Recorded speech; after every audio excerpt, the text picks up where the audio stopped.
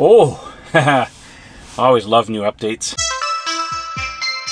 Woo, we just got a new software update, 2020 12.5. And let me tell you, there's a feature in this that you guys are going to love because it's one of the most requested features that we've been asking for since the advent of Dashcam in Sentry mode last year. So let's dig in. So I just received the new firmware update, 2020 12.5. Now, these are the previous release notes. They're talking about driving visualization improvements. That's for the stop sign and the stoplight recognition. I'm not talking about that today. Obviously, there's some track mode improvements. This is a performance Model 3, so I have those features. But today we're going to take a look at a couple of new features that have just been added on here. Number one is out-of-order supercharging stalls. So what it says here, the supercharging stations now identify the number of out-of-order stalls. To view the current availability, tap the supercharger station map pin. Doing that brings up all of the different superchargers that are in the area. So if I was to go on and tap one of these, it now shows that one stall is out of order here at this particular location here in Markham, Ontario. Let me tell you, this feature would have come in really handy when Ian and I were doing our cross-Canada trip, because there were a couple places where, you know, it would say reduced or limited service, but it doesn't tell you how many stalls. It doesn't say that the whole station is down. It could have been just a couple of stalls out of order. So this is a really nice new feature, being able to go in here and just tap on different things to see if everything is working properly. You can see here in North York, it says 20 out of 20 stalls are now available. Speaking of which, actually, we should zoom out a little bit and go to some of those problem stations and just see what they actually report now. Let's see here. Northern Ontario was a bit of a problem here. Here's Wawa. See, it says reduced service. So, again, no indication here is what's going on. Let's zoom out here. Let's try it like this so I can get a better idea of what things look like. So, yeah, that's the same. Ignis. See, it says reduced service, but again, we don't know. Those were two of them that were problematic for us. Story goes that in these rural areas that they had a lot of difficulties getting the proper amount of power to be able to service those locations. So that's probably still not solved. But along the route here, here's another one here that says reduced service as well. Temporary closure, Maple Creek, Saskatchewan. So all is not well along the supercharger route in some places, but anyways, they'll get around to that. All right, let's get back into the release notes and continue on. So the biggest feature that they've now introduced in this latest firmware update is the Dashcam Viewer. This is probably the most requested feature that people have been asking about since they added Dashcam and Sentry mode features last year. The ability to be able to look at your Dashcam and your Sentry mode clips in the car rather than having to pull out your USB key or your solid state drive, plug it into your computer. There have been some products on the market, such as Roadie for Tesla, which is a little Raspberry Pi device that allows you to be able to view the clips on your phone through a local Wi-Fi connection. But this is a good start, and I think this is going to go places. Again, first iteration, we're bound to find some bugs, maybe some issues, but I think ultimately to be able to view it on your phone would be even better. But for now, we'll take this. So it says, watch saved Dashcam clips or Sentry mode events directly on the touchscreen with the Dashcam Viewer. To launch it, tap the Dashcam icon in the status bar and select Launch Viewer while the car is in park. While the car is in drive, you will continue to save a clip by tapping the icon. This is the icon for Sentry mode. By the way, I should point out that it's actually changed. Tesla apparently got in trouble, or MGM got upset with them using the HAL 9000 icon from 2001 Space Odyssey in the cars, but that is the icon for Sentry mode. So if you get this new software update and you're wondering where the red globe is gone, it's still there, it's just a different icon now. So take a look at this new feature. We're going to tap on the Dashcam icon and you get this new drop-down menu, and it says save footage or launch the viewer. Now in the past, if you press and hold on that, you'd have to press the button here, save Dashcam footage, and that will save the last 10 minutes or so. Also, if you have it set up in your software, and I believe it's under safety and security, I forget exactly where it is. Oh yeah, there it is.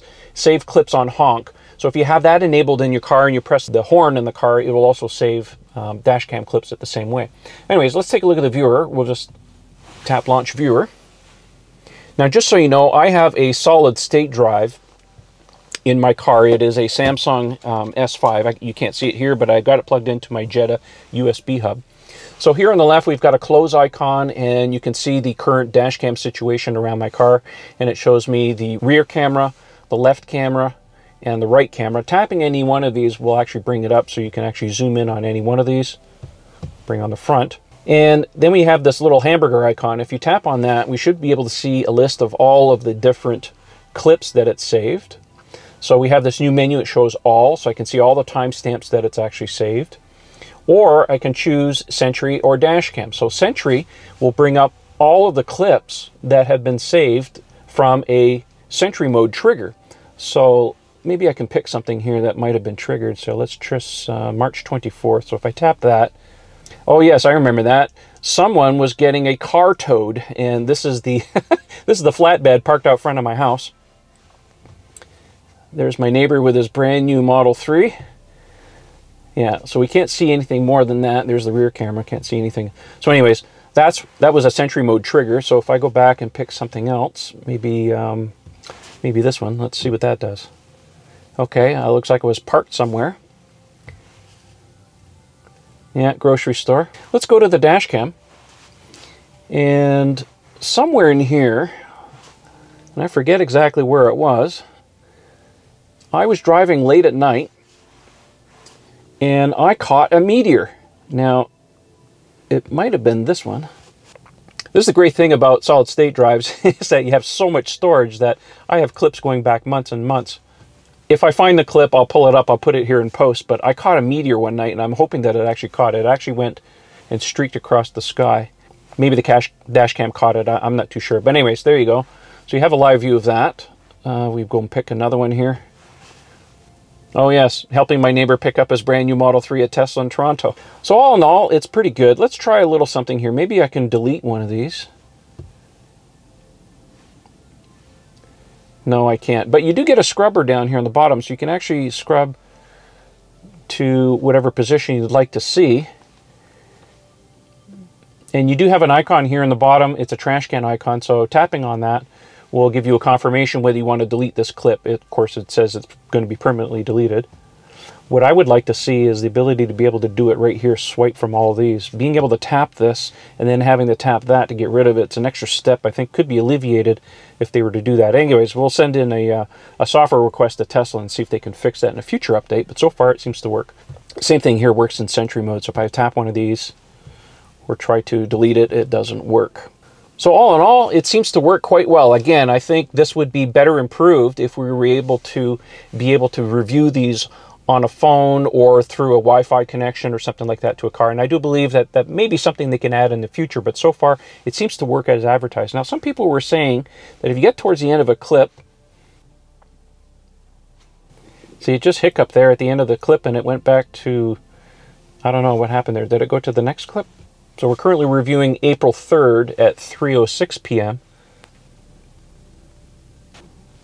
So again, I went to the end of the clip here and it chopped off about 10 seconds and then it kind of flipped back over to the start. So it looks like there's some bugs in here. We'll report that back to Tesla. You know, there's always room for improvement in this kind of stuff, but so far I like what I see. So the next thing to do is to have a look at the new graphics for Sentry mode. So I'm going to exit out of the car, we'll lock the car, and within a few seconds we should see the new graphics for Sentry mode. So there you have it. I've just activated the new Sentry mode. I've tripped it, and you can see the new icon looks like the eye of that game Portal. All right, now that we're back in the car, you can see here that we've triggered one Sentry mode event report. And now by tapping on that, it says one event recurred, tap to view. By tapping on that, it should bring up the viewer automatically and take us right to the clip. And here I am approaching the car.